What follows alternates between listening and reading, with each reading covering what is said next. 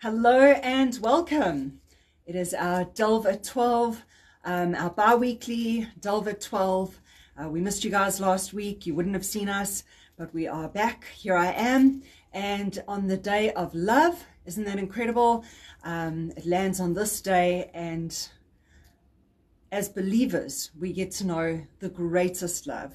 The I lay myself down for you love. And that is the agape love of Jesus. So just as people are jumping online, I just want to pray for us. So Jesus, we really do want to just thank you and honor you for the love that you have for us. The selfless, laying yourself down, laying your life down for the benefit of others, even when they're not deserving of it, and even when they're being incredibly unlovable. So we just thank you, Jesus, that you press past the pain and pursue us. And you set such a beautiful example of love. Help us to have a selfless love for our family, our friends, the people around us, Lord God, that they would be able to see an exhibit of your pure, beautiful, incredible, holy, and wonderful love. In Jesus' name. So I just thought to share something from yesterday, very relevant for today. We had the opportunity to go to a business women's networking breakfast, and it was lovely, Jess and myself, and I just wanted to share today some of the stuff that I spoke about yesterday. I just thought it was really pertinent and could really be encouraging on this day of love. We know it's a secular thing, it's a worldly thing, but we know that it's a day that we can celebrate the love of the Father over us, which we of course get to celebrate absolutely every day. But I'd just recently upgraded my phone, and a whole bunch of my pictures had shuffled around in my gallery, and one of them came to the forefront that I didn't even know that I had, and it said this. It was this picture of a silhouette. I actually posted it on Facebook on my personal page this morning, a silhouette, and the girl's holding her hands like this, and there's a sunrise, and it says, "Don't forget to love yourself." And I just thought how incredible that is, because sometimes we obviously want to love others, but we need to love ourselves first. You know, there's that scripture that says, in the Gospels we see it, love your neighbor like you love yourself. Love your neighbor as you love yourself. In Mark and Matthew we can find it. The thing is it's going to be pretty impossible to love our neighbor as ourselves if we don't love ourselves. If we have got a low impression of ourselves, perhaps because of the mistakes or regrets, or just downright not loving ourselves, just disappointment and frustration toward ourselves, it's going to be very hard to love others beyond loving ourselves. Maybe it's rejection. Maybe we feel rejected and by somebody else, and that rejection has caused us to dislike or be disappointed with ourselves. And the incredible thing is with God is that we can go to him, and then we suddenly, when we feast and we acknowledge and we embrace the love that he has for us, it becomes a catalyst for us being able to only but love ourselves when we understand that our Creator loves the created so much. Then we start to love ourselves, and in turn, then we can love others around us. It comes out of a place of overflow. So, you know, and just here's a side note, but if someone seems cross, it's a key thing for us not to get offended by them, because perhaps they're not actually cross with us. Maybe they are cross with themselves, and the manifestation of that is that they snap and they lash out and they act as if they're cross with us. So then what happens is we distance ourselves, and we don't want to love because we think that we take it personally, but actually they're cross with themselves, which is even more reason for us to press in and encourage them, because if they realize that they've hurt our feelings or offended us, they're going to be even angrier with themselves for that act. You know, and rejection has a projection. If a person's feeling rejected, generally they want to close themselves away and become isolated. And then they can sort of be hard to relate to. Those are the people that actually need the love the most, because the rejection has a projection.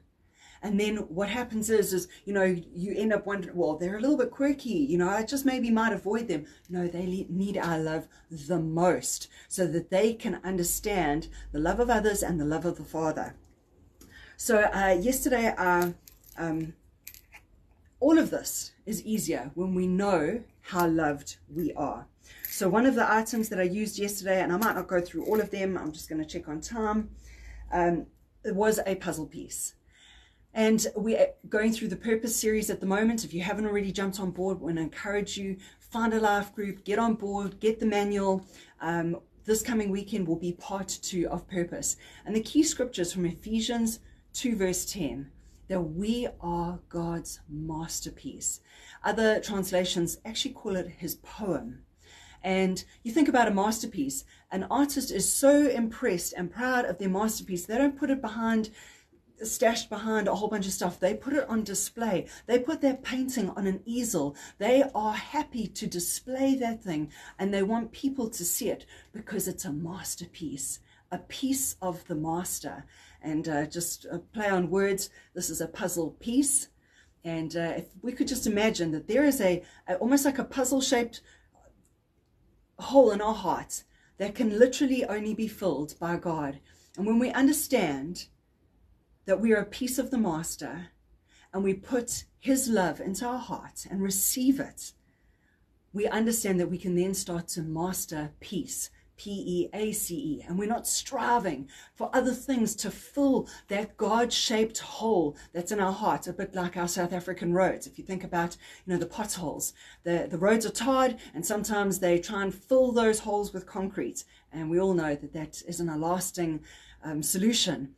But And we know that when we're trying to fill that God-shaped hole with anything else, it is not a lasting solution. We need to fill that piece with him, understanding that we're a masterpiece, that we are a piece of the master here on earth. He displays us with great joy. Isaiah 61, a planting of the Lord for the display of his splendor. And then we will truly get to master peace, because then we're at peace with ourselves when we know that we're at peace with our master. We're at peace with one who created us. He loves us. His heart is for us. He adores us. He broods over us. He attentively listens to our prayers. He loves the sound of our voice. When we turn our attention towards him, he is there ready and waiting, like an attentive father. Isn't that a beautiful thought? And it's an incredible thing if you consider the history that we have with him. You know, you might have only got saved at the age of 20. Well, I tell you that there was something happening even when you were in your mother's womb. When we were being, and here it is, Psalm 139, and in this little jar, the other item was a piece of wool. And so for this point, Psalm 139, verse 13, for you created my inmost being. You knit me together in my mother's womb. I praise you because I am fearfully and wonderfully made. Your works are wonderful. I know that full well. And there's such an attitude of confidence there, of approving of, actually, your works are wonderful. I am wonderful. So isn't that an incredible thing for a person who only gets saved later in life? There has been such a journey of history with the Father, where he was brooding even in your mother's womb, as you were knitting you together in your mother's womb. Isn't that a beautiful, beautiful thought? And then it carries on, verse 17, and I didn't use sea sand. The picture with the item was a shell. I thought to put a little shell in instead of messy sea sand that could just go everywhere. But verse 17 in Psalm 139, carrying on, says, how precious to me are your thoughts, God. How vast the sum of them. Were I to count them, they would outnumber the grains of sand. And if you look in your Bible, down right at the little bottom here, there's a little note about that verse. And says, instead of how precious to me are your thoughts, God, how vast the sum of them. It says, or how amazing are your thoughts concerning me. God has so many beautiful thoughts concerning you. Isn't that a beautiful epiphany? Isn't that just a wonderful revelation to have, that he is thinking beautiful things about you? Nothing negative, nothing shameful, only the most excellent and pure and honoring and exhorting thoughts. That's what he has towards us.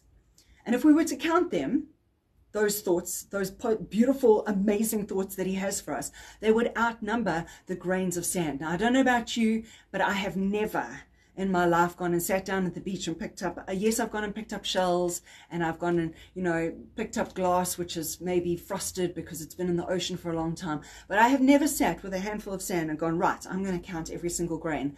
I'd be there for days, just a handful of sand, trying to count that. And we see this, that his thoughts concerning us, which are so amazing, are so vast that they would outnumber the grains of sand. Let that sink in, friends. Let that just wash over you. That love and that adoration and that approval. You see, these kind of things, when we feast on this, start to superimpose themselves and overrule and dominate the negative thoughts that we've perhaps had about ourselves, or been bombarded by from people around us, or even the world, where you're not good enough. You need to look like this to be perfect, or you have to behave in this way to be acceptable. When we suddenly realize that how he loves us, then truly we can say that we don't have to forget to love ourselves, as I started off with that picture. That we can love ourselves and in turn then love our neighbors. I end with this. Zechariah 9, the last item was almost like a little diamante bead. And Zechariah 9 verse 16. They will sparkle in his land like jewels in a crown. Again, when you put jewels in a crown, it's worn on the king or the queen's head. It's on display. It's something to marvel at. People, it's eye-catching. How attractive and beautiful they will be. And indeed we are, friends. I want to encourage you. You are attractive and beautiful in your sphere of influence, in your household, in your workplace, wherever you go. There is because of God in you, you become attractive and beautiful to the world. And perhaps you just might feel like a lump of coal at the moment. Well, I tell you what, there is a diamond in there, and he sees the diamond. Sometimes we only see the coal in our lives, but he sees the diamond. So we've got to believe it and say, Lord, thank you. Thank you that you see the diamond in me. And then you know what happens, friends? We start to mine for the gold in others. Where they can't see the gold in themselves, we get to mine that out of them and in them. So bless you all. I'd love to just pray with you. Father, I just pray even now that your tangible manifestation of love, approval, adoration, glory would just be so real to every person watching, Lord God. I thank you that even now you are filling that place where has maybe felt like there's a void. You're filling it up right now, that they would feel your love, they would feel your attention, your approval, your adoration, in Jesus' name. I actually just want to end off with this. So I love God speaking to me through anything, whether it's magazines, newspapers, items, stickers on the floor, whatever it is, pamphlets, yeah, anything. And yesterday I was walking across a parking lot. I haven't even cleaned it off yet, but look what I found on the floor. A deserted parking lot, a little heart with an arrow through it that says love, and then on the other side, a rose with the word love. Isn't that beautiful? And you know what, when I look at that and I just go, that was there, somehow it fell off of someone's clothing, maybe over the weekend, or their necklace or whatever. I mean, it's pretty janky. I mean, it looks like it's out of a Christmas cracker. But you know what, when I look at something like this, I just hear the heart of the Father speaking his love. So I pray that you would see something where you just feel like it's a wink from heaven, where he's just smiling down over you. Bless you so much. Thank you for joining me. Enjoy the rest of this lovely day. And I pray that you would find an opportunity to love on someone, whether it be with a WhatsApp, SMS, a visit, paying for their meal, sending them flowers, not necessarily a romantic thing, but someone who you feel to reach out to, just to remind them that God loves them and he operates through us. As if they're on our heart, it's first and foremost because they're on his heart. Bless you all. Take care, and we'll see you soon. Bye.